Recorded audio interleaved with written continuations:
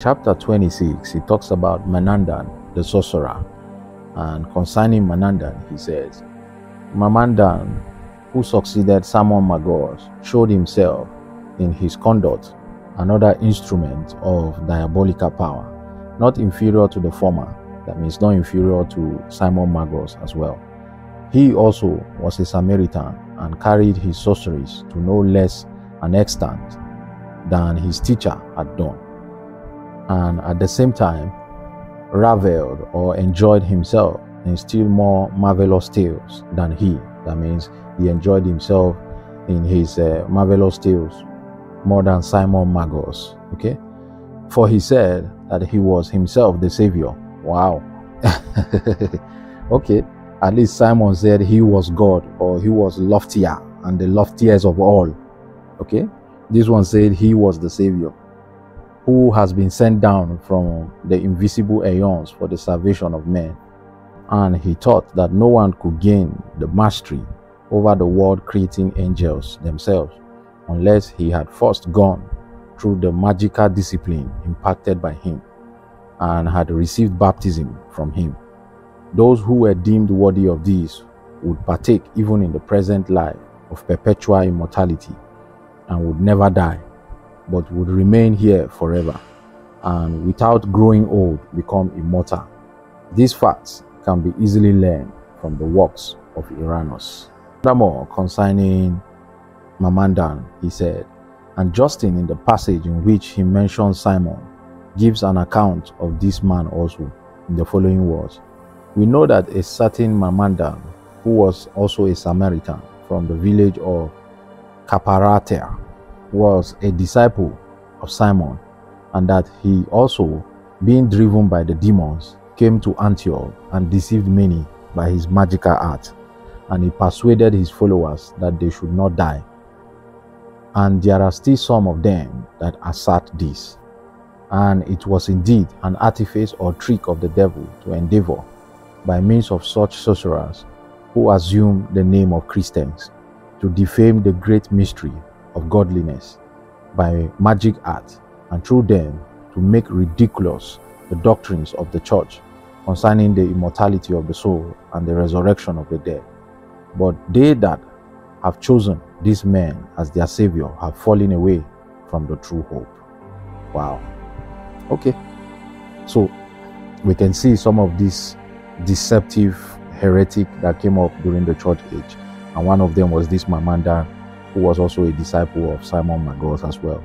Okay, so having said concerning this, he went on further and he talked about the heresies of the Ebionites in chapter 27 of this writing. And he said concerning the Ebionites, the evil demon, however, being unable to tear certain others from their allegiance to the Christ of God, yet found them susceptible in a different direction, and so brought them over to his own purpose.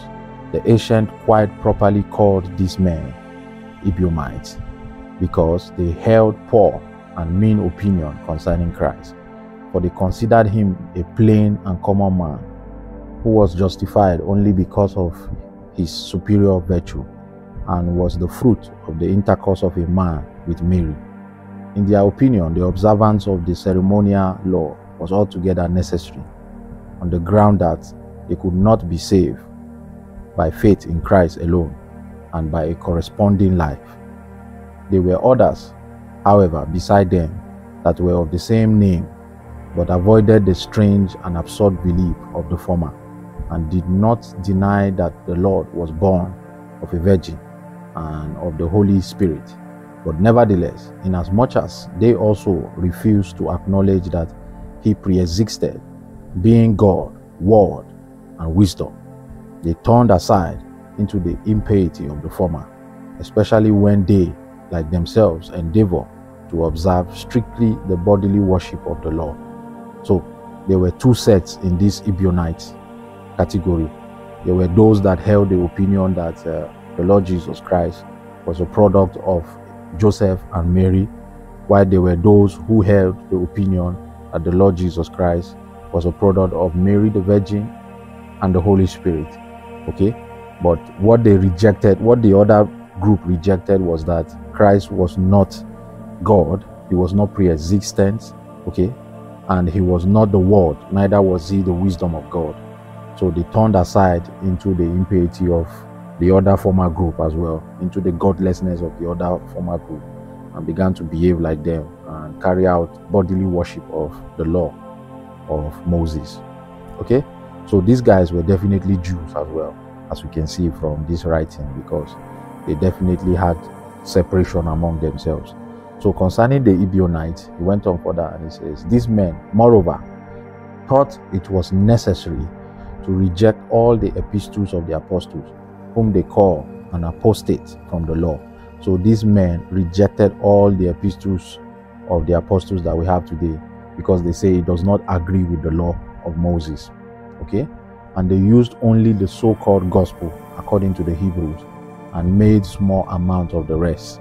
Okay, so the epistle that was written to the Hebrew, they received that one, but all the other epistles they rejected. So can you see the division that was going on in the church world at this time?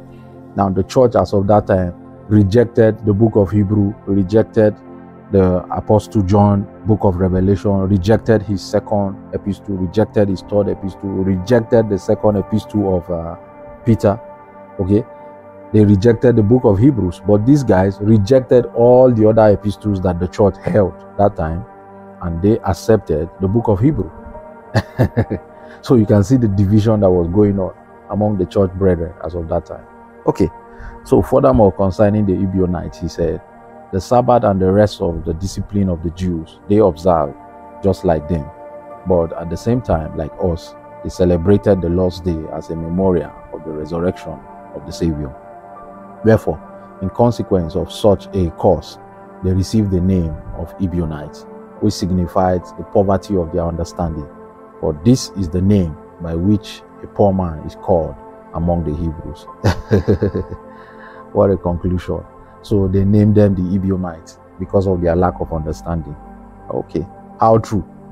All right, let's go on to see furthermore concerning another heresy that they taught about as well. So in chapter 28, he talked about Cerinthus, the heresiarch. Concerning Cerinthus, he said, we have understood that at this time Cerinthus, the author of another heresy, made his appearance. Caius, whose words we quoted above in the disputation which is ascribed to him, writes as follows concerning this man. But Cerinthus also, by means of revelations which he pretends were written by a great apostle, bring before us marvelous things which he falsely claims were shown him by angels. And he says that after the resurrection, the kingdom of Christ will be set up on earth, and the flesh dwelling in Jerusalem will again be subject to desires and pleasure. And being an enemy of the scripture of God, he had sat with the purpose of deceiving men. And there is to be a period of 1,000 years for marriage festivals. Wow. So you can see what Cerinthus is talking about here. So the church labeled this guy a false preacher, okay, as one of the heresiarchs. But if you take a look at what he's saying, this is what is being preached today, even in our generation, about the millennial reign of Christ, where he talks about 1,000 years. I believe he's speaking from the book of John here, the revelation of John, okay? And he's talking about the reign of Christ on the earth in Jerusalem. But as of this time, mind you, the church had rejected the revelation of John, okay? So having rejected the revelation of John, Cerinthus is picking his own teaching from there, and he's explaining it to the brethren, and they declared him a heresiarch, okay? And there are other things that he also talks about that does do with the desires and the pleasures of the flesh, okay? So, but all of these we'll look at in a more further details when we are dealing with the canon of scriptures. And Dionysius, who was bishop of the parish of Alexandria in our day, in the second book of his work on the promises, where he said some things concerning the apocalypse of John, which he draws from tradition, mentioned this same man in the following words. So Dionysius talks about this man and he says, but they say that Cerinthus, who founded the sect which is called after him Cerinthians, desiring reputable authority for his fiction, prefixed the name, for the doctrine which he taught was this, that the kingdom of Christ will be an earthly one. Okay. And as he was himself devoted to the pleasures of the body, altogether sensual in his nature, he dreamed that the kingdom would consist in those things which he desired, namely, in the delights of the belly and of sexual passion, that is to say, in eating and drinking and marrying, in festivals and sacrifice and the slaying of victims, under the guise of which he thought he could indulge his appetites with better grace. Okay, that is interesting concerning Cerinthus. He went on further and he talked about Cerinthus, and he said, these are the words of Dionysius, but Irenaeus, in the first book of his work against heresies, gives some more abominable false doctrine of the same man, and in the third book relates a story which deserves to be recorded. He says, on the authority of Polycarp, that the Apostle John once entered a bath to bath, but learning that Cerinthus was within, he sprang from the place and rushed out of the door, for he could not bear to remain under the same roof with him. And he advised those that were with him to do the same, saying, let us flee, lest the bat fall, for Cerinthus, the enemy of the truth, is within us. No, there is no way Apostle John would do that. So how true are these words? Okay, rather Apostle John will confront this fellow, just like Apostle Peter confronted Simon Magus. If this guy was bringing a false doctrine and Apostle John was really here, Apostle John will confront him, and they will begin an exchange of scriptural explanation, and Apostle John will bring to him the understanding of the true gospel of Christ and the explanation of what Cerinthus was trying to present to the people.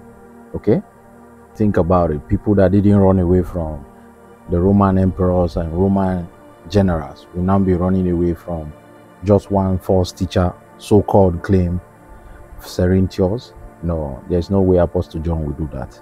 Okay, but let's go on further to see concerning the church and the various sects that came up during the church age. In chapter 29, he says, Nicolas and the sect named after him. He said concerning Nicolas, at this time the so-called sect of Nicolaitans made its appearance and lasted for a very short time. Mention is made of it in the Apocalypse of John. They boasted that the author of their sect was Nicolas, one of the deacons who with Stephen were appointed by the apostles for the purpose of ministering to the poor. Clement of Alexandria, in the third book of his Stromata, relates the following things concerning him. Nicolas, you mean this Nicolas that was chosen as one of the deacons? Interesting. Okay, so let's go on further to see who this guy was. They said that he had a beautiful wife, and after the ascension of the Savior, being accused by the apostles of jealousy, he led her into their midst and gave permission to anyone that would wish to marry her. For they said that this was in accord with that saying of his, that one ought to abuse the flesh, and those that have followed his heresies, imitating blindly and foolishly that which was done and said, commit fornication without shame. Wow, so this Nicolas, who was among the 7 deacons that was selected to attend to the tables in the book of Acts, he was the one that was Nicolai, that raised the sect, the Nicolaitans. That is interesting. Okay, so concerning Nicolas, he said, but I understand that Nicolas had to do with no other woman than her to whom he was married, and that so far as his children are concerned, his daughters continued in a state of virginity until old age, and his son remained uncorrupt.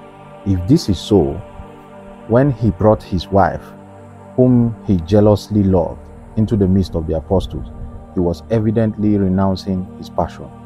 And when he used the expression to abuse the flesh, he was inculcating self-control in the face of those pleasures that are eagerly pursued.